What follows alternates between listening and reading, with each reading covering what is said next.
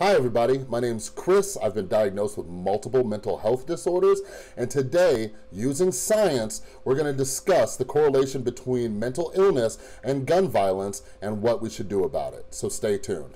I think that mental health is your problem here. This was a very, based on preliminary reports, very deranged individual. A lot of problems over a long period of time. We have a lot of mental health problems in our country, as do other countries.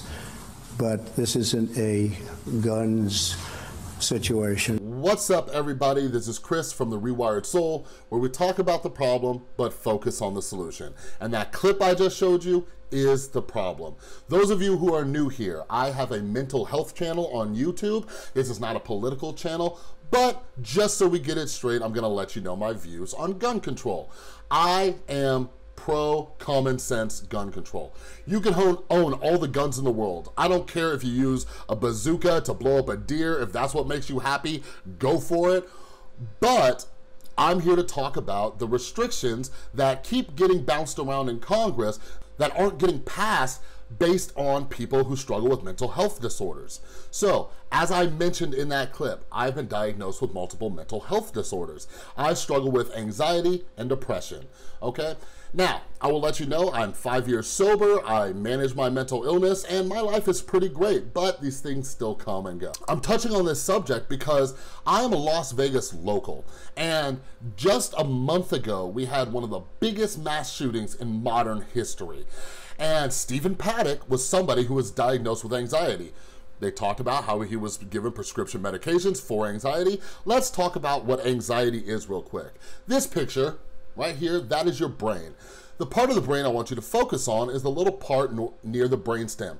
That is the most primitive part of the brain, called the limbic system. And within that limbic system lies the amygdala. The amygdala is responsible for our fight, flight, or freeze response. This is also responsible for anxiety.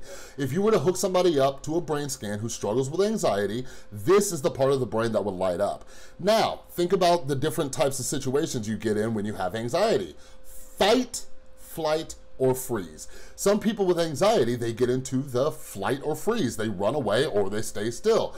But it can also make a person very aggressive. This is the part of the brain that is controlling a lot of a person's emotions. So somebody who struggles with anxiety and might get into fight mode or have a lot of aggression might not be the best person to give guns to.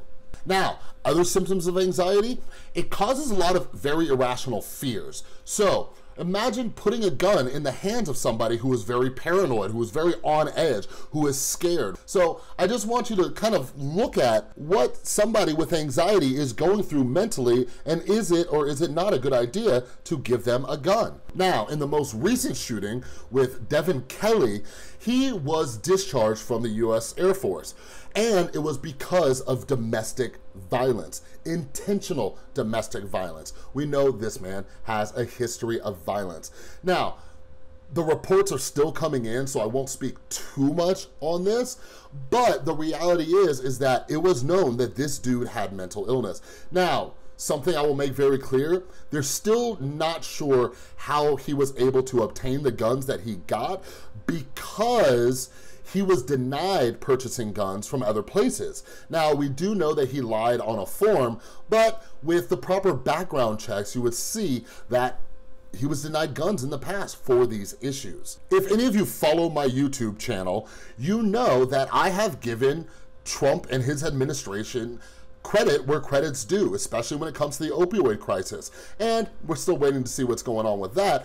But like, this isn't about left or right or anything like that. It's talking about using science of the brain to start crafting gun laws that will help keep more people safe. Gone are the days when somebody dies a tragic death by themselves and commits suicide. We now live in a time where when somebody is suicidal, they are trying to take as many people out with them as possible. And this is an issue. So please, please share this video with other people. Let people understand what is going on with mental health on a neurobiological level, and maybe we can start pushing forward and letting Congress know that we don't care if people have guns, we just want to keep them out of the wrong hands.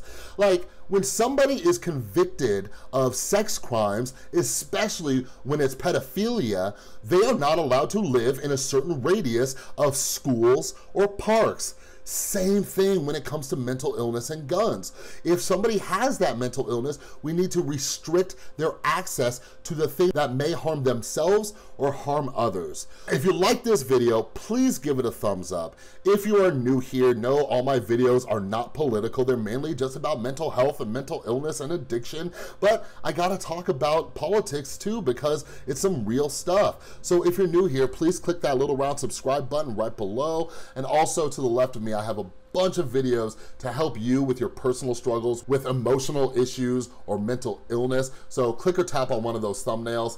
Thanks for watching, and I'll see you next time.